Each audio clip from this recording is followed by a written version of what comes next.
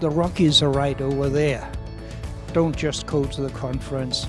Go and see the Rocky Mountain National Park. Go hiking up at Bear Lake or something. Don't do what I did, which is just to come for the conference. Go and see the area.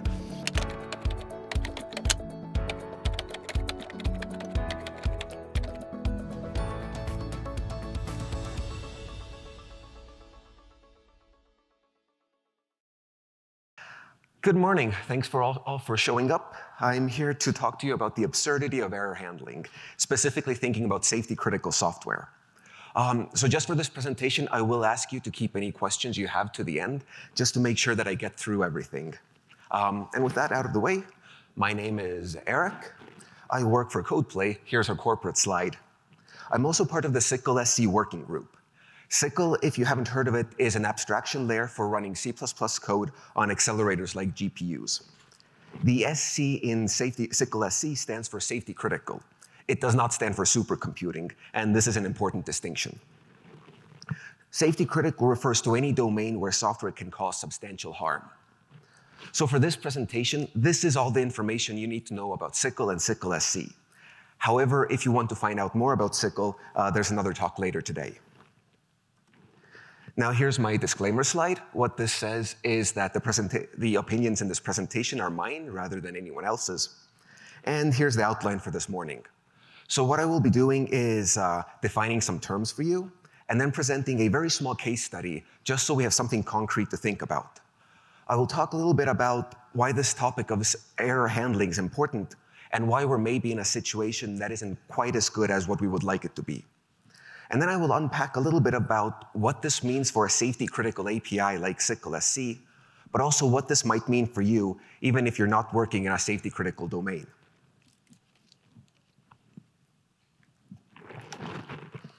All right, so first off, I use the word safety in the title of this presentation, and that means that I need to define this. And that's a little bit difficult because everyone uses the word safety, and everyone means something slightly different with that. So to help unpack this, I've invited two experts onto the stage with me. We have the software language designer, whose job it is to design programming languages and libraries. And we've got the functional safety practitioner, who writes safety-critical software. And the point I'm making with these characters is not that one of them is right and that the other one is wrong, but that these two characters come at this topic of safety from very different perspectives. So we can think about what their priorities might be when they're thinking about safety. From a language design point of view, the interesting topics are things like type safety, memory safety, and more broadly, is the language easy to use correctly and hard to use incorrectly? From a functional safety point of view, though, these language safety features are nice, but what the functional safety practitioners are really interested in is determinism. Does the software do the same thing in the same way every time? And by the same thing and the same way, I mean, does it produce the same result? Does it produce the same result in the same amount of time? Does it use the same memory footprint and all of that? So to dig into this a little bit more, it's helpful to think about abstractions. If you're developing software directly for some hardware, like a CPU, the difficulty with that is that a CPU is easy to use incorrectly and hard to use correctly. If you're developing for a CPU, you're probably using an assembly language, and that's difficult for humans to reason about. And that's because an assembly language requires you to keep track of lots of arcane details all the time. So I've tried to represent this with this unhappy human brain. As an industry, the way we approach this problem is we try to layer abstractions between ourselves and the hardware.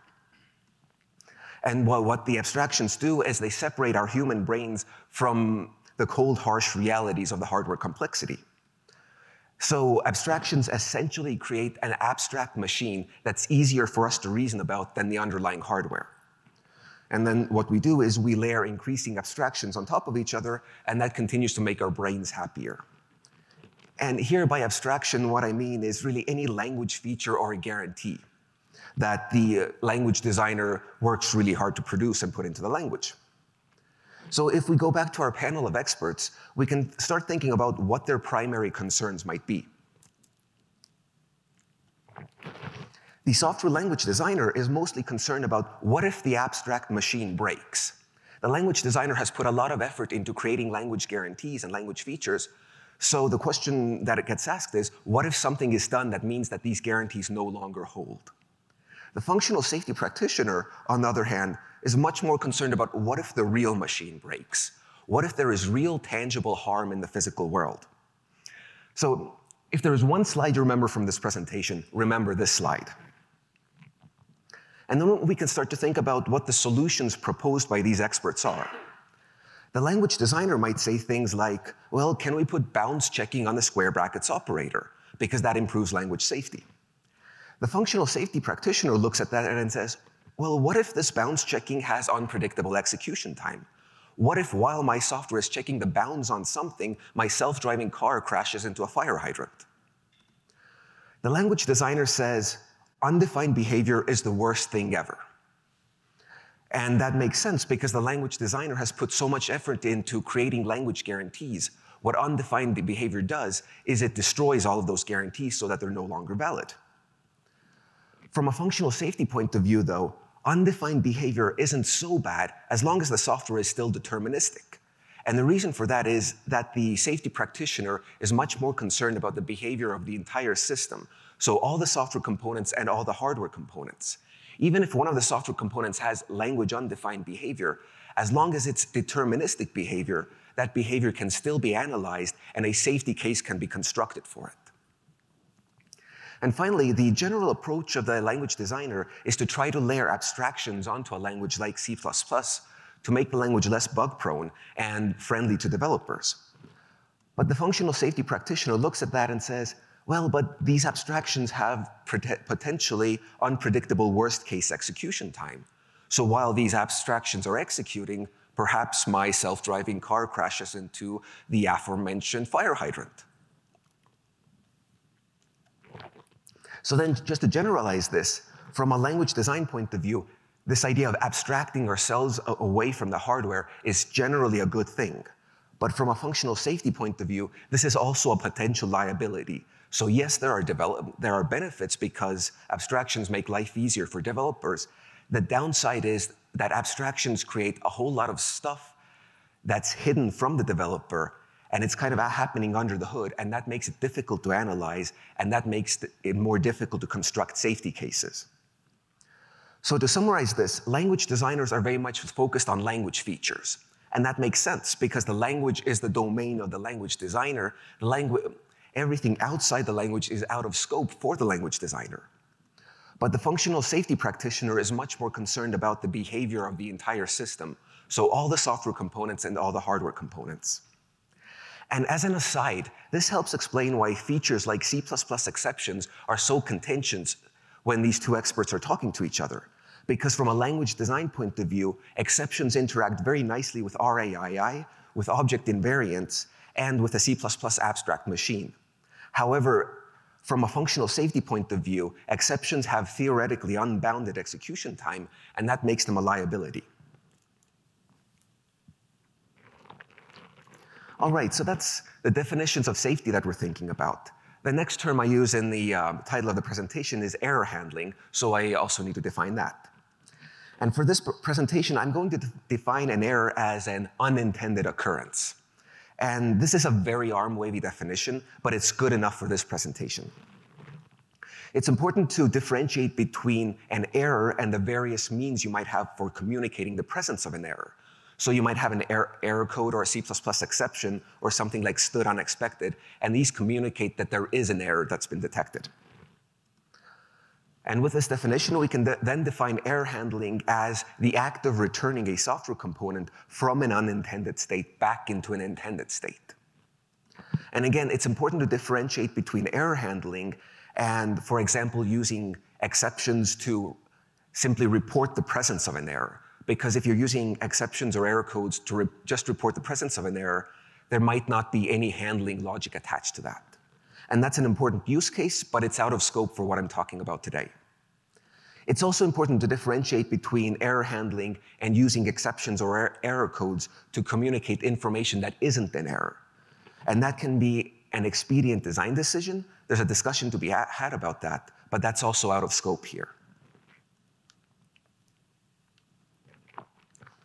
All right, so with the definitions out of the way, I'll present just a very small case study so we can think about something concrete. And here I have everyone's favorite example of taking a vector, dereferencing it, and assigning a value to it. And in this example, the vector has a size of 3. This index variable has a value of 5. And that means that this is an out-of-bounds right. And this is a very bad thing. Looking at this code, the language designer walks up and says, well, hey, can we add bounds checking to the square brackets operator? This means that the square brackets operator can throw an out-of-range exception, and we can provide the strong exception guarantee.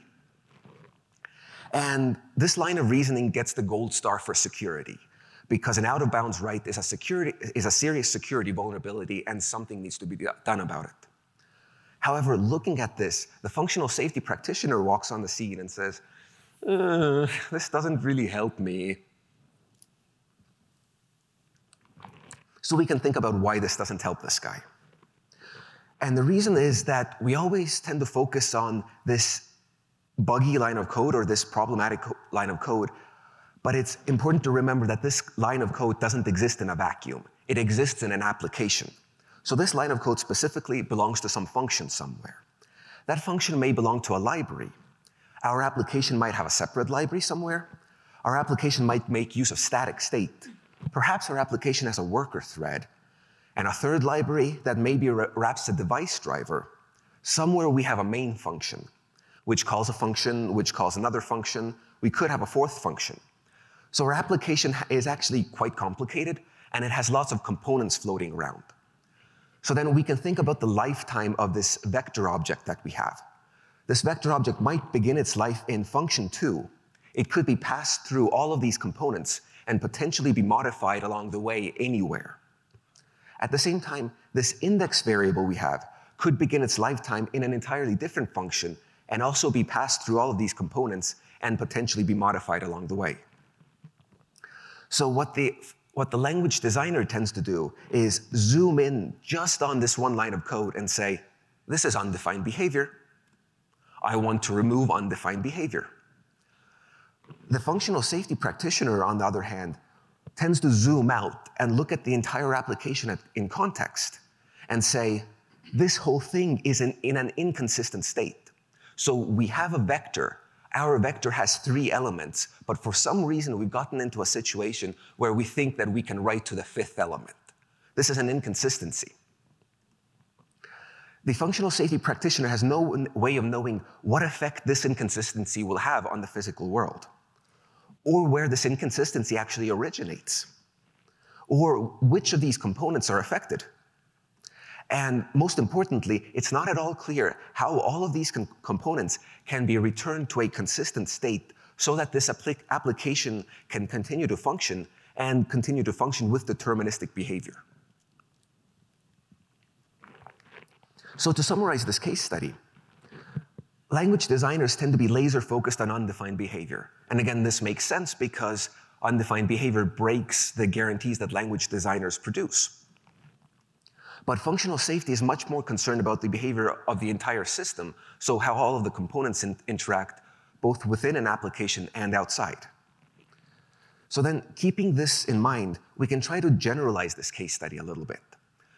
And when we think about the term error handling and what that actually implies, what error handling is really telling us is that there are situations that are so unusual that we can reasonably call them errors. But these situations at the same time are so well defined and predictable and well understood that we can somehow produce a way of application level recovery. Or to put this in pictures, if we're thinking about our application, we have the circle that represents error behavior, and we can draw a separate circle that represents understood behavior. And if you're going to do error handling, well, you're talking about this tiny bit of overlap between these 2 circles. And this is where the title of this presentation comes from, the absurdity of error handling. Because it seems to me that in the general case, the set of errorness situations that you can reasonably expect to handle is either entirely empty or nearly empty. And this raises the thorny question of, is error handling actually needed? Is it a thing that we want to do? Is it a thing that makes sense to do?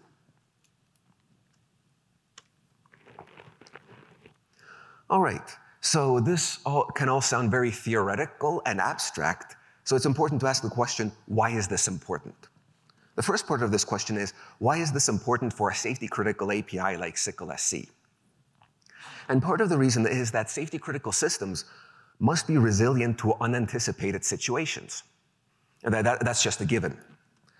The assumption that gets made is that error handling inside an application is one of the ways that this type of resiliency can be provided. And it's this assumption that I think needs to be questioned.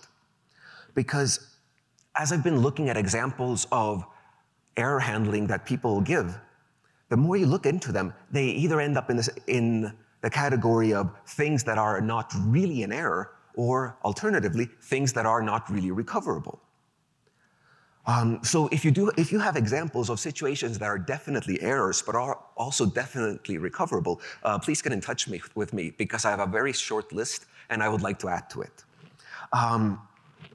So the SYCL SC is an ongoing effort, and we need to define an error handling API that is appropriate for it. And the question this raises is, are we designing a feature that everyone thinks that they want, but there is really no way to use it correctly, and no one really even understands it, and it leads to unnecessary complexity? And there's this attitude that says, well, but it's a safety-critical API. Surely you need error handling.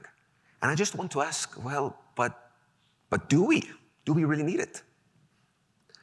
And then the second part of this topic of why is this important is, why is this important outside of safety-critical contexts? And from what I can tell, the role of error handling is actually similarly unclear just in regular C++, even if you're not working with safety-critical things.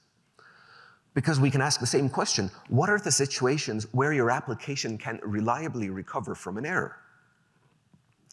And sometimes the impression I get is that error handling, the way we talk about it, it's actually kind of a get-out-of-jail-free card.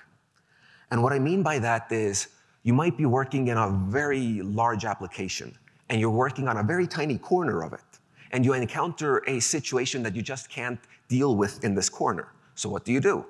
You throw an exception, that exception goes somewhere else, and you've solved the problem. So what error handling is doing is, it's not really referring to an error as such, it's indicating a limitation in the design of the entire application. There's also a certain futility in error handling, because what error handling implies is that on the individual level of the code, so the lines of code, somehow there's been a bug that's been introduced. Somehow there's a mistake that introduces some sort of inconsistency.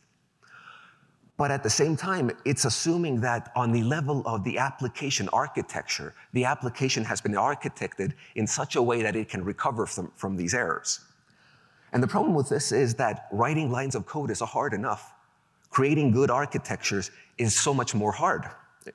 And that means that what error handling is doing is it's really saying that you've made a mistake on the easy stuff, but you trust yourself to get the difficult stuff correctly. And that's quite a tall claim, and that needs to be backed up with evidence.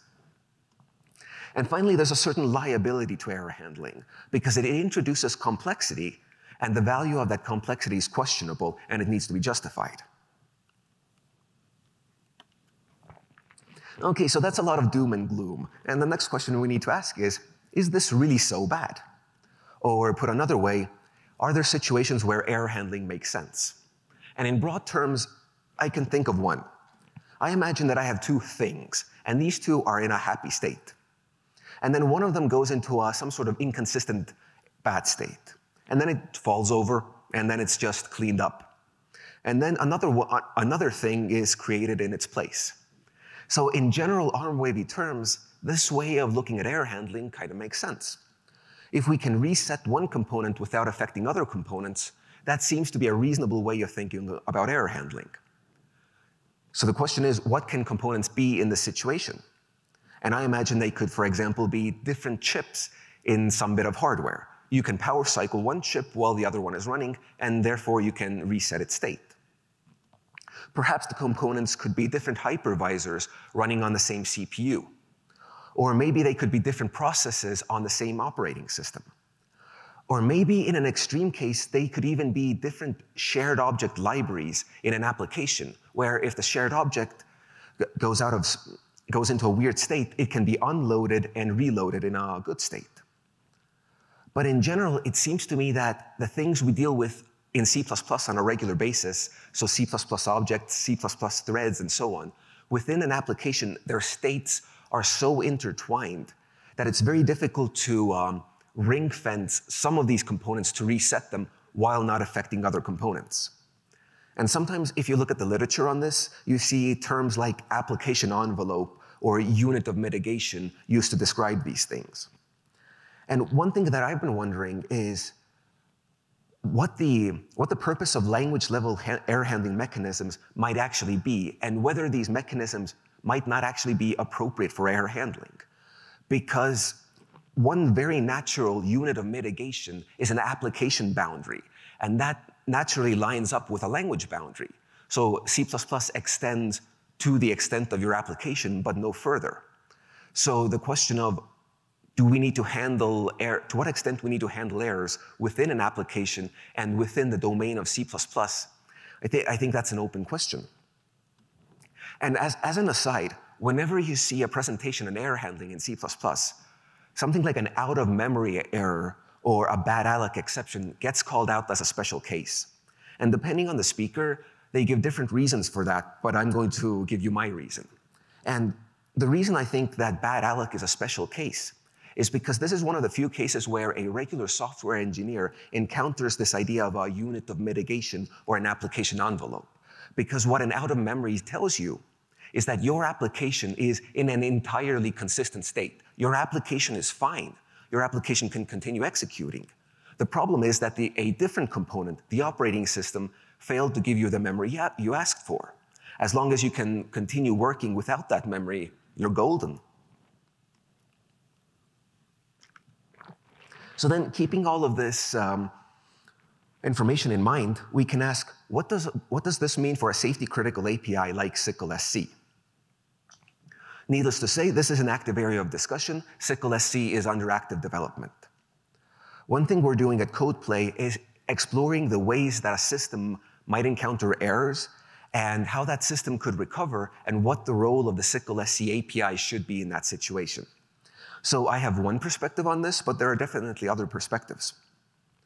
I imagine that what the SYCL SC API will end up doing with errors will be influenced by, for example, the Vulkan SC API and other existing safety-critical APIs. It will also be influenced by industry standards like MISRA, by what the upstream SYCL API does, and also what's accepted practice in C++. I imagine that what SYCL SC will eventually end up doing will be evolutionary, not revolutionary. So it's unlikely that SYCL SC will walk onto the scene with something completely new. It will probably be an incremental improvement on what we already have. Also, I imagine that some SYCL SC users will use what SYCL SC provides to good effect, and other users will do weird and dodgy things with that. And finally, I imagine that whatever we end up specifying, I will complain about it, and I will say things like, it's not consistent. But I'm already starting to make peace with that. So finally, the last question I have here is, what does this mean for you, even if you're not working with safety-critical software? First off, if you're an application developer, I would say it's very important to be deliberate about what you're doing with errors. So if a library that you're using gives you an error code or a C++ exception, ask yourself, what are you meant to do with that information? Has the library developer told you? Don't assume that it's safe for your application to continue using the library after you get an exception unless the library has explicitly documented error or exception safety guarantees. It's also important to ask if maybe the library is using exceptions or error codes to communicate information to you that's actually a warning or some other info. Because that means that your application is not actually on an error path. You're still on your happy path and operating normally. It's easy to try to introduce lots of try-catch blocks or if statements into your application in an attempt to handle errors. And the problem with this is that this increases your application complexity and your testing complexity, and that has a real effect on cost. And the question that needs to be asked is, what are the benefits of this complexity to your application? Is this complexity, is this extra logic actually helping you fulfill the requirements of your application? Or is all this logic just masking bugs? And in the extreme case, if you encounter an error, could you just, instead of handling, could you just print an error message and exit? Or I would even go as far as saying that if you're doing more than printing an error message and exiting, you need to have a good story explaining why that complexity is justified. Next up, if you're a library developer, when your library throws an error code or exception, ask yourself, what is your user meant to do with that information? Are you actually telling them about an error, or are you telling them about information that is not an error? And if it's not really an error, could you communicate this without resorting to an error path? Also, think to yourself, what assumptions can your user make about the state of your library after you throw an exception? Is your library still usable? And have you documented all of this information? And finally, if you're a C++ language designer, well, first off, I'll put my safety engineering hat on and ask, can we have an offline discussion about determinism in C++? Because that's a really interesting topic I want to talk about. But back to this topic of error handling, one of the issues that I see is that C++ exceptions, they're a little bit like a monolithic sledgehammer. And what I mean by that is that in other parts of the language, C++ gives you lots of primitives so that you can construct the thing that you need.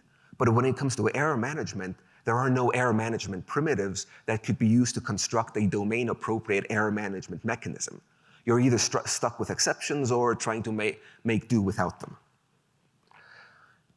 It also seems to me that C++ exceptions are quite tightly coupled with object orientation.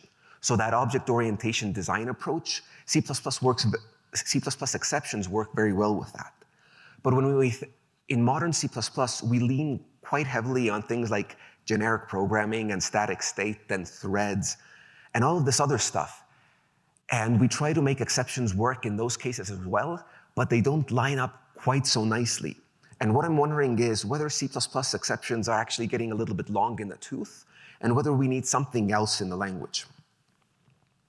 And finally, one thing that can happen is it can be expedient to use exceptions to communicate information that isn't actually an error.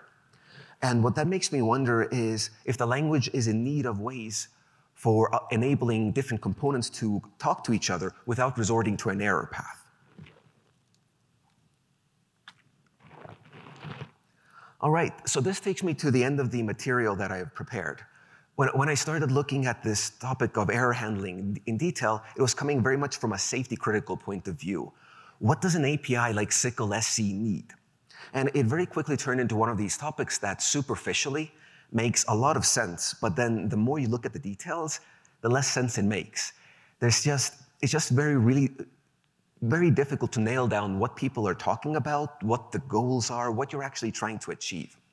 And then the more I looked at this topic, the more it seemed to me that the issues I was seeing were not just safety-critical software issues, they were general C++ software issues.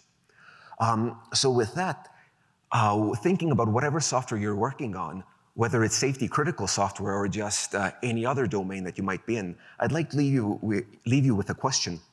What is error handling meant to accomplish?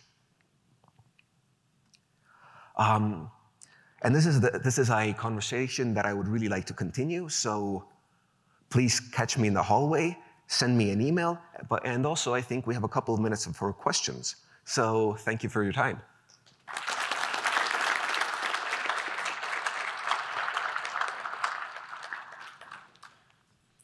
Hey, great talk, thank you. At the company where I work, most of our client code is written in C++, but we have a lot of server code written in Erlang.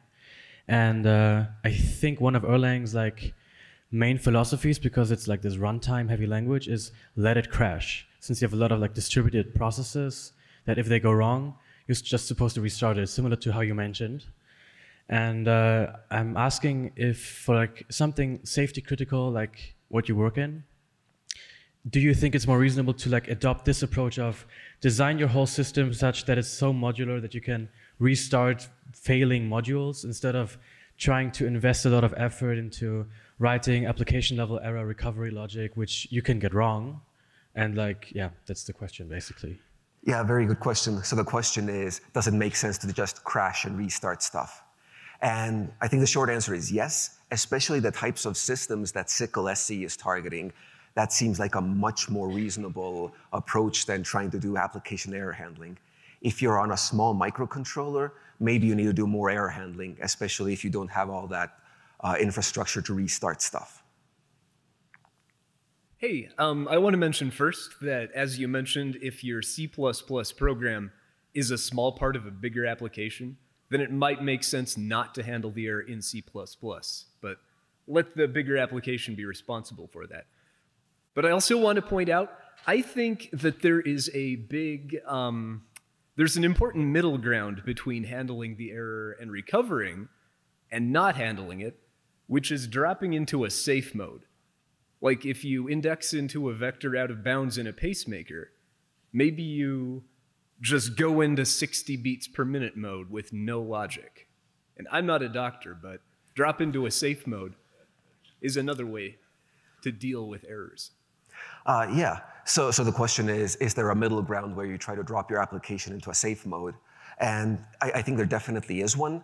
The question that then needs to be asked is, how confident are you that your safe mode is reliable? If you've ended up in an inconsistent state in your application, what effort have you put in to ring fence the logic of your application so that that inconsistency hasn't also propagated into your safe mode? Okay, unfortunately, I'm told that the session is over, so I'm happy to take all of your questions offline. Thank you again.